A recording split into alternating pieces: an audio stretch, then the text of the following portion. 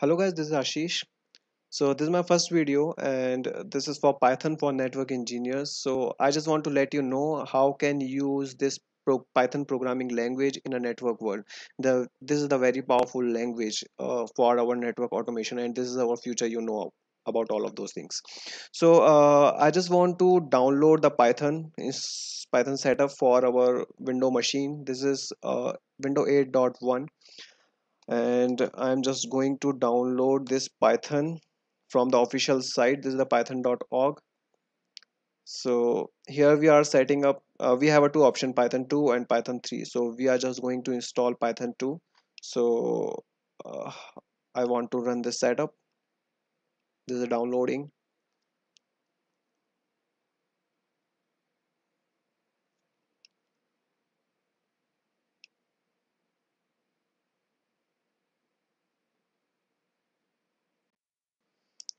So here we are just going to install this. This is for all users, and we are going to install Python 2.7.13.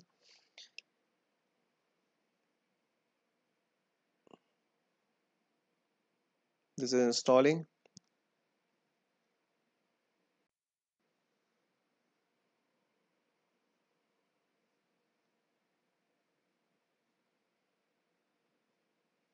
Okay, so it is done. The install is done of Python on my 8.1 machine. So I'm just going to start the Python. So how can we start this Python?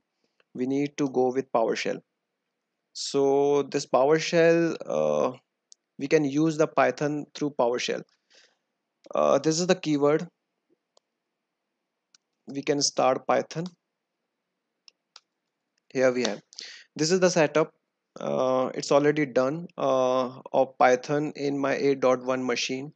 So in our next video, I will let you know some Python concepts. There are some 2 or 3 videos for Python concept, and then we can start with GNS integrate with Python.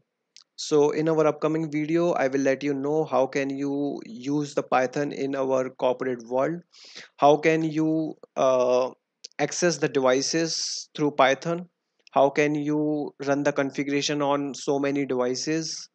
And how can you fetch the configuration? How can you save the configuration? How can you read all of the outputs?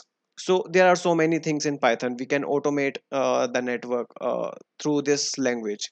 So this is a very useful language. I will let you know how can you use all of those things in our upcoming videos. If you like this video, please subscribe my channel and like this video, and I will come in next week with new video. So in our new videos, I will let you know how can you clear the concept of Python. There are so many concepts here. So first of all, we need to get the concept of Python. Those are very simple. We don't need to worry about all of those things. Those are very simple. So thank you so much, and please subscribe my channel. Thank you.